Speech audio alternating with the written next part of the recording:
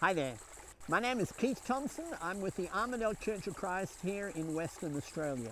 And today we're continuing on with our series about the church. And today we're going to be looking at the workers of the church. When Jesus was on earth, he was criticized many times about going to the sinners and the tax gatherers. I want to notice how he replies to this. We start in Matthew chapter 9 and verse 11, and we read there, "When the Pharisees saw this, they said to his disciples, 'Why is your teacher eating with the tax collectors and sinners?' But when Jesus heard this, he said, 'It is not those who are healthy who need a physician, but those who are sick. But go and learn what this means. I desire compassion and not sacrifice, for I did not come to call the righteous, but sinners.'" We need to realize that the church is made up of those who have sinned. Romans 3:23 tells us, "For all have sinned and fallen short of the glory of God."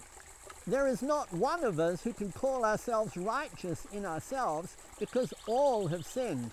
And then in Romans 6:23, it goes on and says, "The wages of sin is death, but the free gift of God is eternal life in Christ Jesus." You see, without Jesus, the great physician, we would all be eternally lost. But in Christ Jesus, we are saved. We are washed clean of our sins. We read in Acts 2 and verse 47, at the end of that wonderful Acts chapter 2, where the church was established. We read there in verse 47, "The Lord added to the church daily those who were being saved." The church is filled with those who are lost, but now who are saved. Well, what is our responsibility now we are in the church? Well, I'll put it to you that we need to continue on the mission that Jesus gave us. He is our example. We need to follow in his footsteps. Notice on the night that Jesus betrayed, we read in John the 13th chapter. We're going to start reading in verse 3. "Jesus, knowing that the Father had given all things into his hands, and that he had come forth from God and was going back to God, got up from supper and laid aside his garments, and taking a towel, he girded himself. Then he poured water into the basin and began to wash the disciples' feet and to wipe them with the towel with which he was girded." This is an amazing act that Jesus did.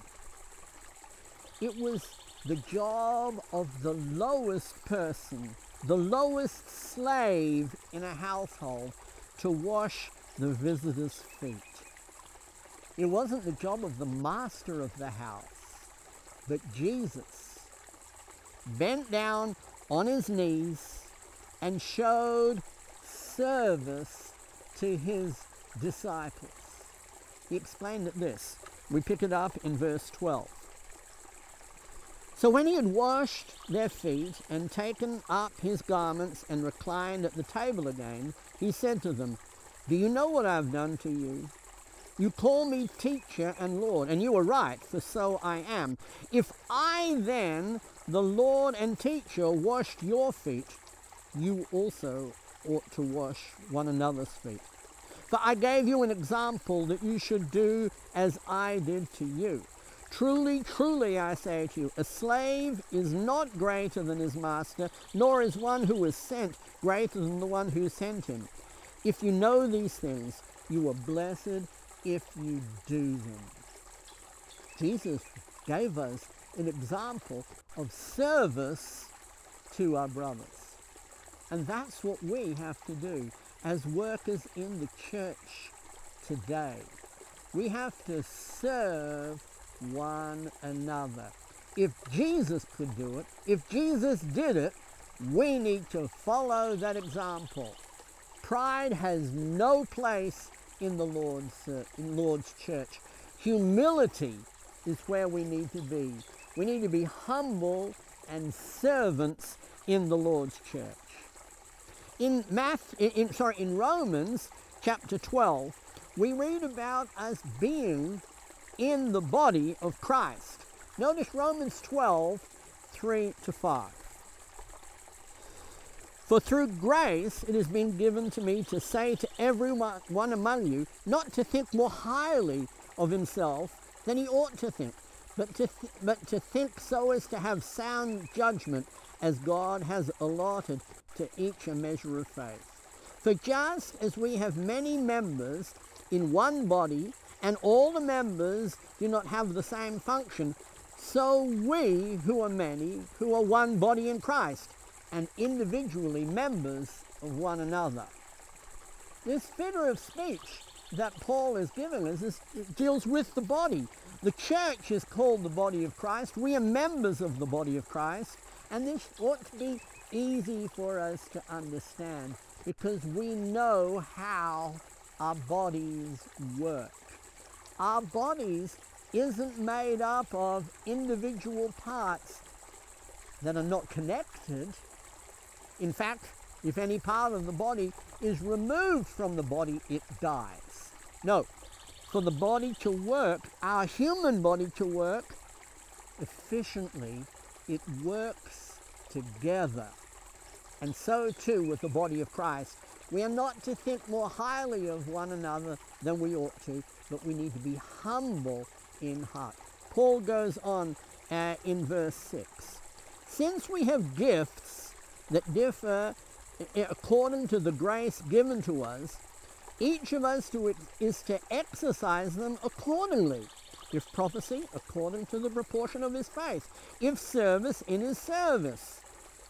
Or he who teaches, in his teaching. Or he who exhorts, in his exhortation. He who gives with liberality.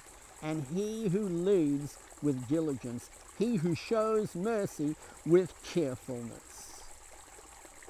What we have to do. We need to serve God with the skills that he has given us.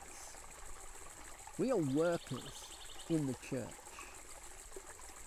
Being a member of the Lord's church is not a spectator sport.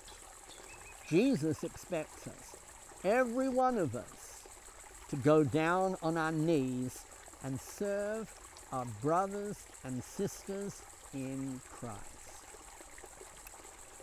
Well, thank you once again for joining us. We look forward to seeing you next time. Goodbye for now.